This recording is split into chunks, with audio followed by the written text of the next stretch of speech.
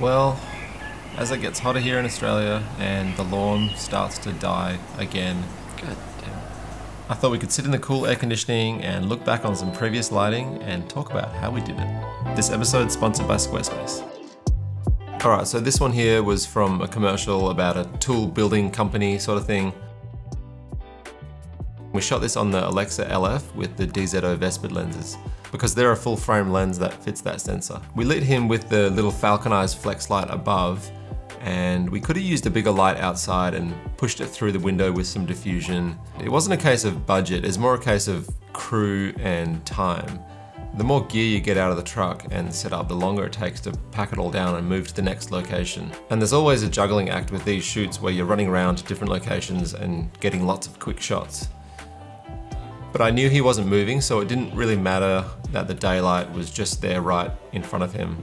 But you know, if he was to walk across the room and walk up to that saw, the light would just get unusually bright all of a sudden as he walks up underneath it. So it worked out okay with him just standing there. Then we blocked this window with some black fabric to stop him being front lit. Added two 600Ds with spotlights outside. One sort of bashing into that wall and creating some texture, and the others hitting the saw blade and a bit of his body. Then we just put that work light in a spot in the background to add a bit more interest and color contrast. We were shooting this one at 30 frames a second just to slow it down ever so slightly. It's almost unnoticeable, but it's just enough. Then we had the shutter angle at 101.7, and this was because that practical light was flickering from us shooting at 30 frames a second. So we just dialed the shutter angle in increments until it stopped flickering, and 101.7 was the sweet spot.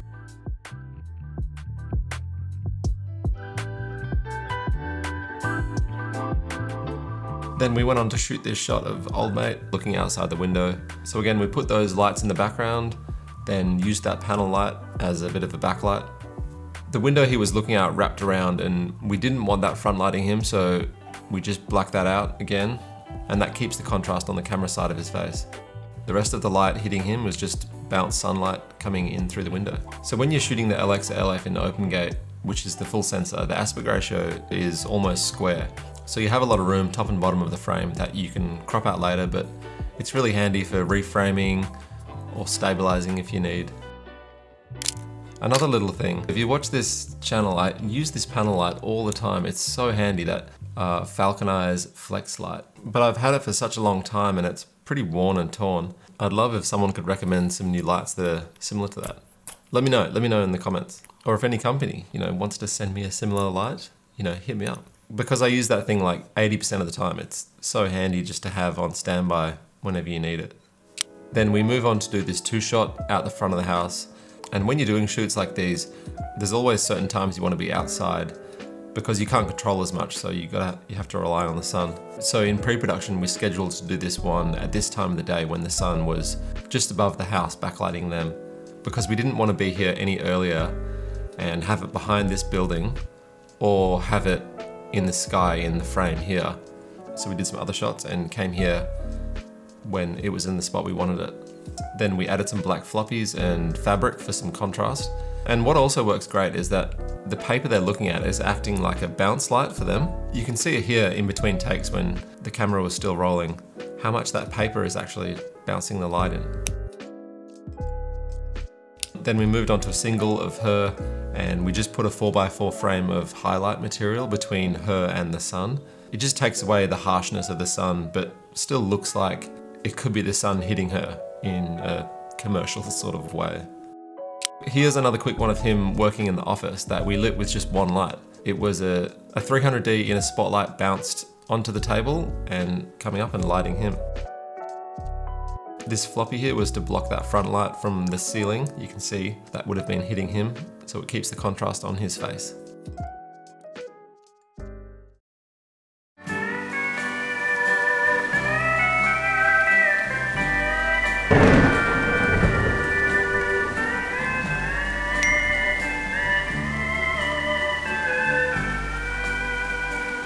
If you're a cinematographer, photographer, or anything really, and you're trying to level up to get better creative jobs, having a website is crucial. so people can see your work and hire you. Squarespace is easy to use. You don't need to know how to code or anything like that. You can just drag and drop and it's good to go. So whether you want to show your portfolio of work, run an online store, everything's built into the site. If you want to build a website, you can start a free trial at squarespace.com/lewispots to save 10% off the first purchase. She's gone. This was a music video I shot with some friends for a band called Spacey Jane. We built a cheap little set in the studio, really minimal, just 3 walls. Well, 2 walls, and the back wall is just a curtain going all the way across. And on the other side is just a white studio wall that we bashed some light into.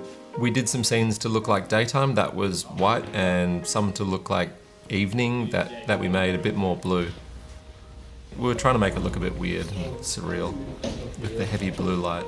And that's a little trick if you want a window light and you can't afford to have trees and bushes outside in the studio. Just use something like a white wall or a white piece of fabric. That's what David Fincher and his DP Eric did for the movie Mank. A lot of the sets, they just used something white outside the window. And they chat about it in this video here. And I said, hey, Jerry, what's outside those windows? And he goes, I go, you got trans lights? He goes, no, just white. Just white. And I go, that's, by the way, I literally was talking to somebody yesterday and I said, I think that's actually should be the future of like, which is if you need something, put it in. But if you don't, what do you, we end up not seeing that much out there anyway.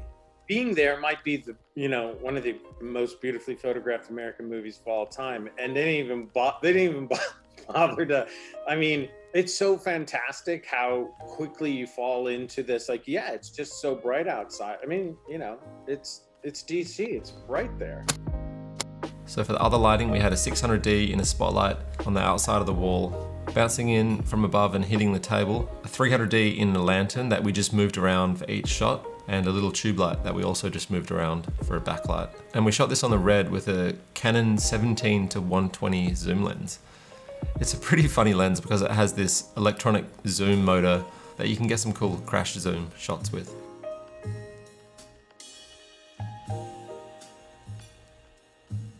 Then for this part of the video in the red carpet space, we used the same slider and lens setup, and we just bashed a 600D into the ceiling for some top fill light. We didn't need to do too much because the location was already pretty good enough with the window and the little practical lights on the side. We just didn't have a huge budget and crew to do too much else anyway. And that sandbag at the end of the microphone is just holding it so it doesn't get pulled into the shot with all the jumping around. Music video rockstar problems.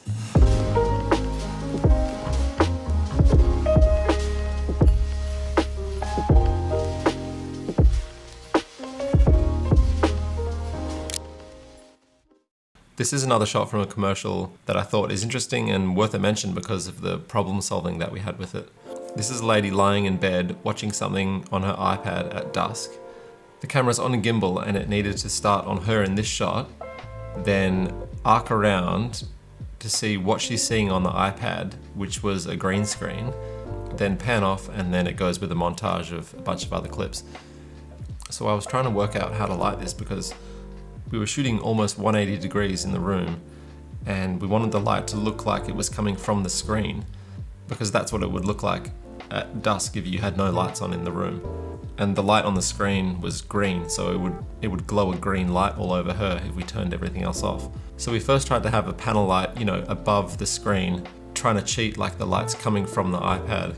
But the angle just didn't look very convincing and it didn't look like the light was coming from the iPad. I don't know what made me think of it, but I just thought, you know, the light has to be coming from the direction of the iPad. I just thought, let's stick one of those small little aperture MC lights in the middle of the screen and there'll be enough green around it to still key it out and replace it. And the light source will now be lighting her correctly to what it would look like if it was dusk and that was the only light on in the room.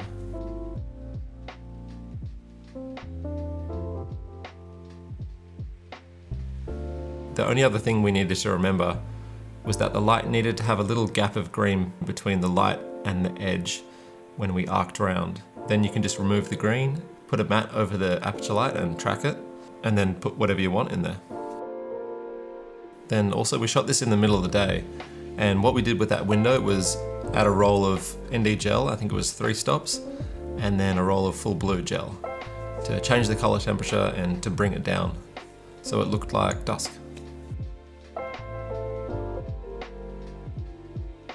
Alright, that's going to do it. Thank you for watching, and we'll see you in the next one.